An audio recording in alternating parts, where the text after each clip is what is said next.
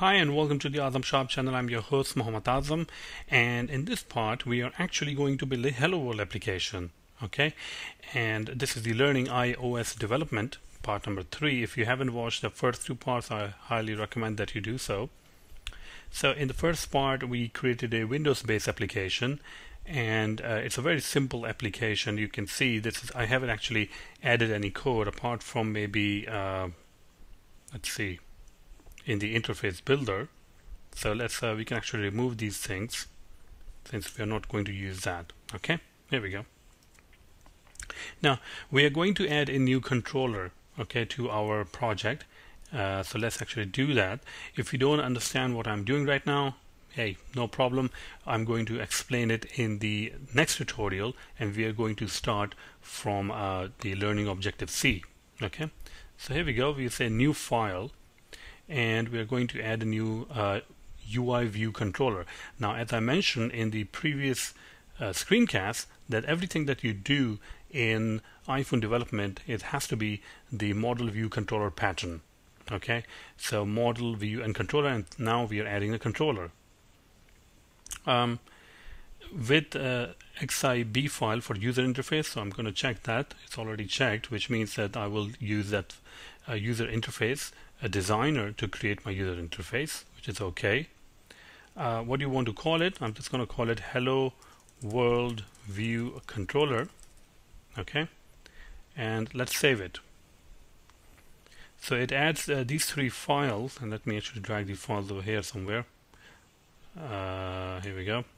So you can see the header file, the implementation file, which is the .m, and the interface file, which is the XIB file. All right. So let's go ahead, and in the interface file, I'm just going to say, oops, I'm just going to drag a label. God, need to turn off these things, huh? Okay, here we go. So I'm just going to drag a label and go ahead and change its property to something else, like Hello World. All right, let's actually align it so that, here we go. Now what we need to do is, when the page actually loads, we want to display this XIB file or this interface. Okay, this is, let's say, your first screen that you see when you run your iPhone or when you run the app. So we have to go to the implementation file, okay, and I'm just going to say over here, because we have to tell the implementation file that we will be using the Hello World view controller. So we are going to say included, okay, and we can go in the implementation file, and right inside the did finish launching with options method, we're going to use that. So I'm just going to say over here Hello World controller, and I can say over here I don't know, controller, Hello World controller. Here we go. Okay, and I can simply say over here now self dot window, let's see, self dot window dot, does it have the root view controller? Here we go, and controller.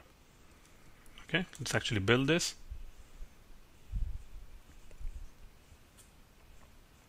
Since we are building it, I think for the first time, it takes a while, and let's actually run it and see what we see on the screen.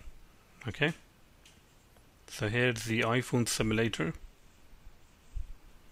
and it's kind of processing right now the application. I'm just going to move it onto the right hand side,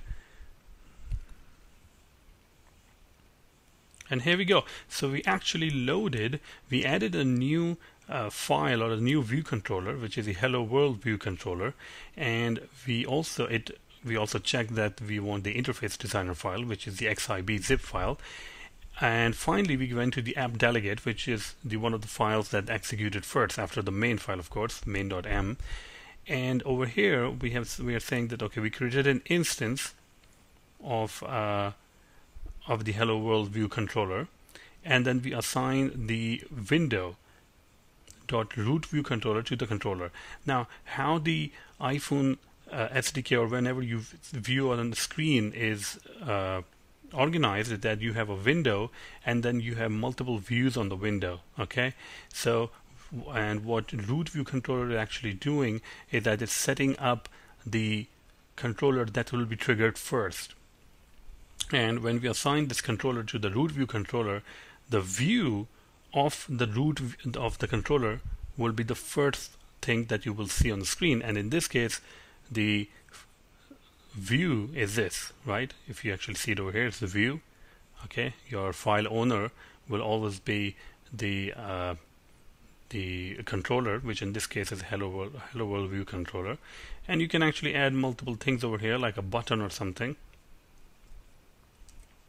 And if I run this, you can see that we are actually adding on this view.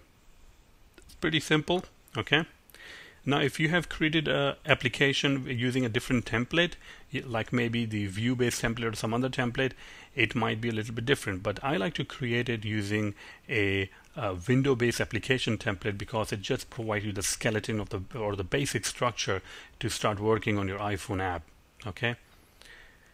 So that's pretty much it. If you haven't understand what's going on right now, don't worry, because in the next tutorial we are actually going to dive into Objective-C language, and trust me, Objective-C language is not as bad as it sounds. Okay, I'm going to make it really simple for you, and only you will learn the concepts that will be necessary to create your application. All right, hope you enjoyed this. Thank you very much. One more thing I like to point out is I do accept donations. If you think that these videos are helping you in any form or any way, then I do accept PayPal donations. You can send the donation to azamsharp@gmail.com using PayPal, and you know, that will really help a lot. Thanks a lot, and have a nice day.